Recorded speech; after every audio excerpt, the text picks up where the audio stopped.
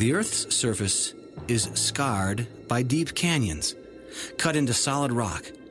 But how did they form? A little bit of water over a long time, or a little bit of time with a lot of water? Modern rivers don't generally cut downward into solid rock, so today's river erosion seems incapable of explaining rock canyons. The Great Flood of the Bible, however, provides a possible explanation for such canyons. In soft mud or sand in your own backyard, you can see the power of heavy rains on a small scale. A rainstorm can create miniature canyons in only minutes. Though these canyons are very small, cut into mud, they share many of the same characteristics as the world's great canyons. On a larger scale, mud flows have also been observed to form these features quickly. At Mount St. Helens, a single mud flow off the mountain carved Engineer's Canyon out of soft sediment in a single day, 100 feet deep. And the same thing even happened in solid rock.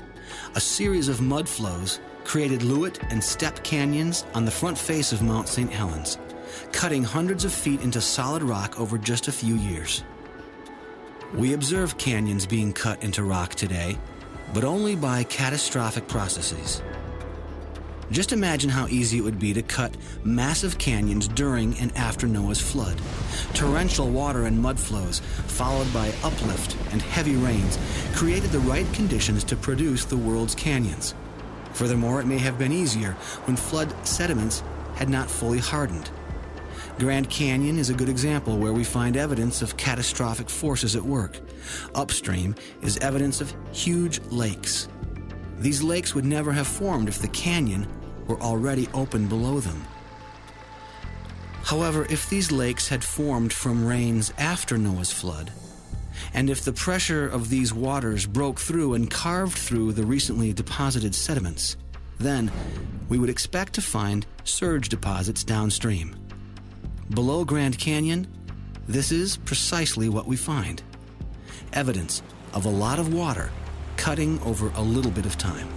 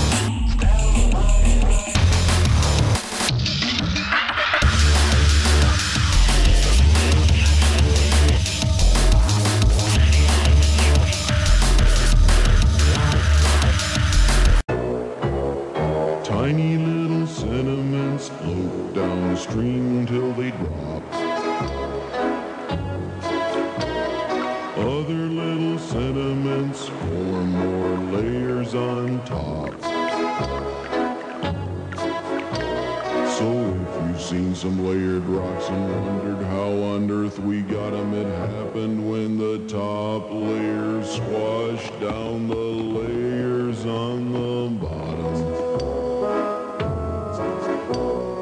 Layers that are very buried down there are sedimentary rocks. Sandstone is a common type of sedimentary rocks. Limestone is another one. You have one if you have a piece of chalk. Shale is my favorite rock. Just thinking of it puts me in a trance. Coal is fossil fuel. It's made up of some really ancient plants. Layers that are very buried down there are sedimentary rocks.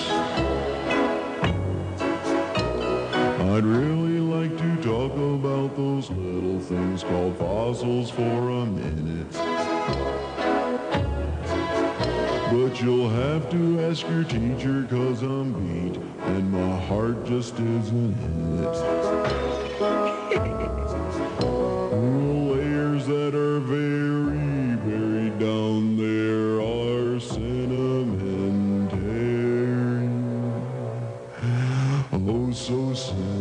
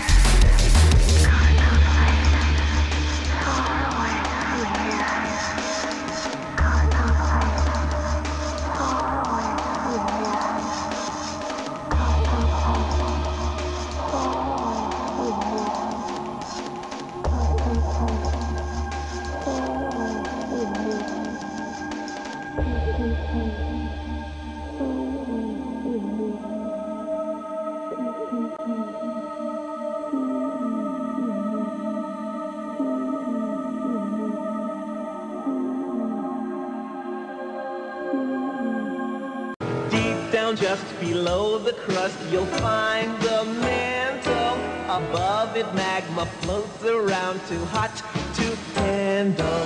The mantle's heat makes magma ooze up to the surface. Where cooling off and forming rocks is its purpose.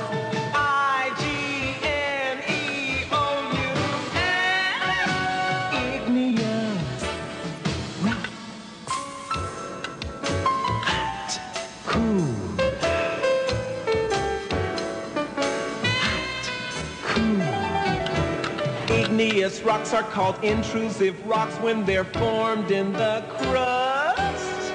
Granite is one, and because it cools slowly, large crystals are a must. Extrusive rocks are the ones formed from magma shot out of the ground.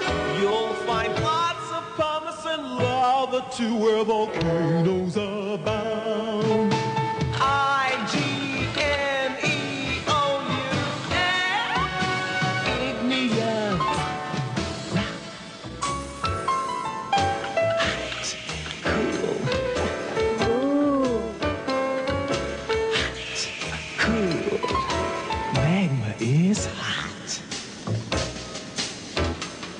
Till it cools into rocks. Woo!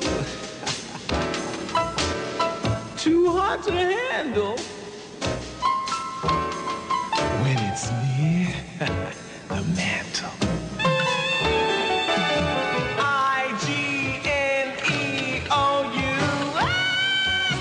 Igneous rock.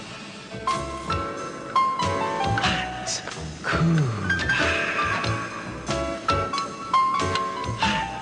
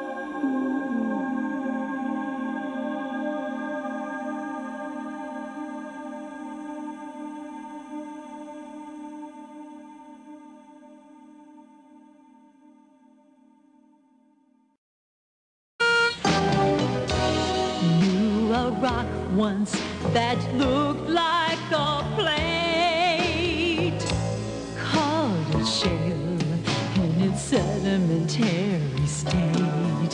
Then heat and pressure produced a new treasure. Shell became a new rock they called slate. It was a sedimentary rock till it went through a kind of shock. Lots of pressure and heat turned it into a neat little smooth metamorphic rock. I know of a rock called limestone.